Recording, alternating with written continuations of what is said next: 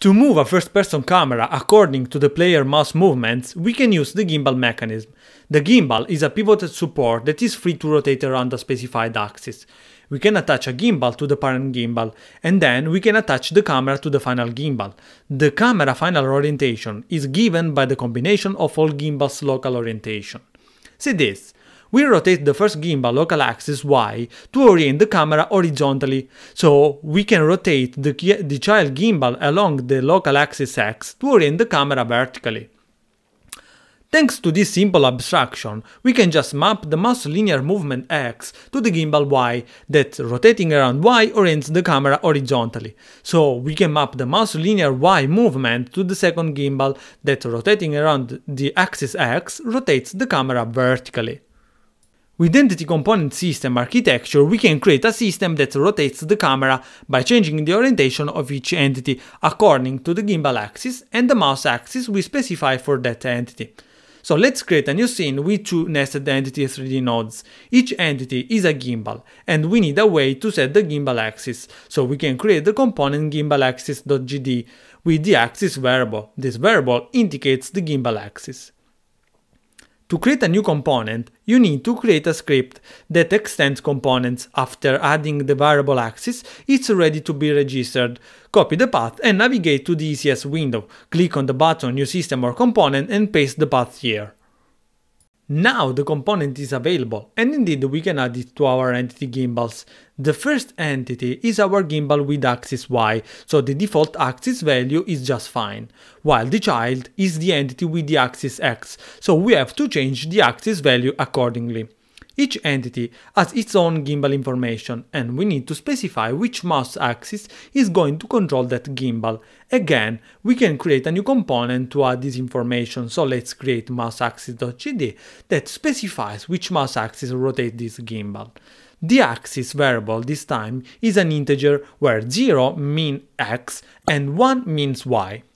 Again, I have created a new script that extends the component class, and after adding the variable axis, I can register it by copying the path and pasting to the new system or component window. We can now add the component to our gimbals. The first gimbal rotates horizontally around the axis Y, so it's controlled by the mouse axis X, and here we can set 0. The child gimbal rotates around the axis X vertically, so it's controlled by the mouse axis Y, and here we can set 1. Now the gimbal and its mouse mapping is ready. We can conclude our scene by adding the transform component to both gimbals, since both gimbals will move in space. Additionally, to the gimbal X we have to add the child component, so it's parented with the gimbal Y. At this point, we just need to add the camera node as child of the gimbal X. The camera is a regular node attached to the entity. By default, the entity transform is not synchronized with the node transform unless the parameter sync transform on the entity node is set to true. So let's take it. Now we can place this new scene in our level, and we can even play it. Of course, nothing moves when I move the mouse because the system is not yet created. As said, we will have one system that will rotate each gimbal separately according to the specified component data, so let's create the rotategimbal.gd.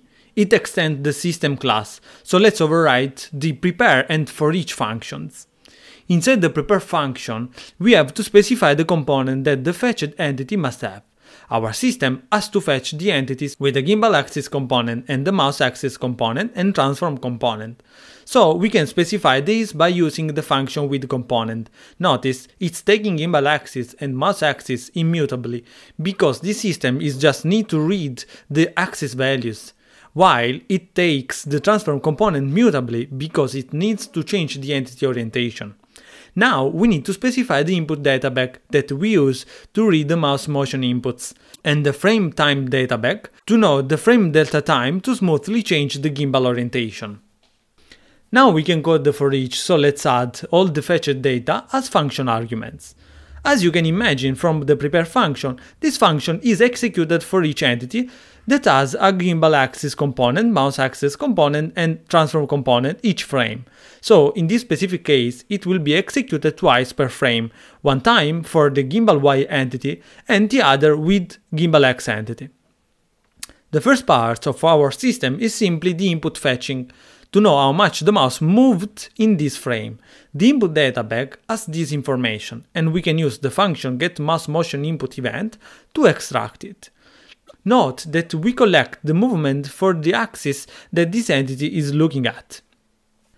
Now that we have the total mouse movement done in this frame, we can use it to compute the camera movement. So we multiply it by delta and the camera speed. Usually this is a player setting, here it's just a const. The only remaining task is to actually rotate the gimbal, so we can use the function rotated to get the current rotated gimbal basis, so we can assign it back. Our system is now ready, let's register it as we did for the components. Then we can add it to our pipeline, select Word ECS node and click Add System. It's added as last one by default, but I want that the system is executed before the physics, so let's move it to position 2. Here our gimbal mechanism moving the camera according to the mouse motion.